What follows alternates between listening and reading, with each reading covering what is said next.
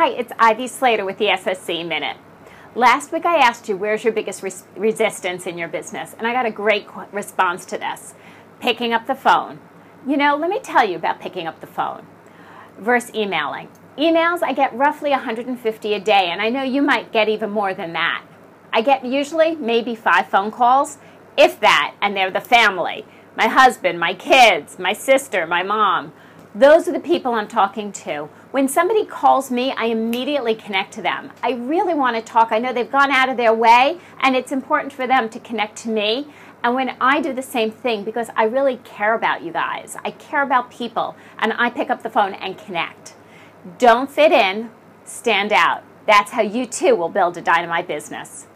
This week, my question to you is in a perfect relationship to it, and that's networking. Networking is about getting out and building your network, not just staying comfortable. Networking is not just about showing up at your BNIs and the other networking organizations. We network anywhere and everywhere. I met a great person, Lori, at Starbucks. Got our morning Joe together, went on to continue to chat as we put our milk and sugars in as we like our coffee, and I've seen her several other mornings. Where is the craziest place you've networked?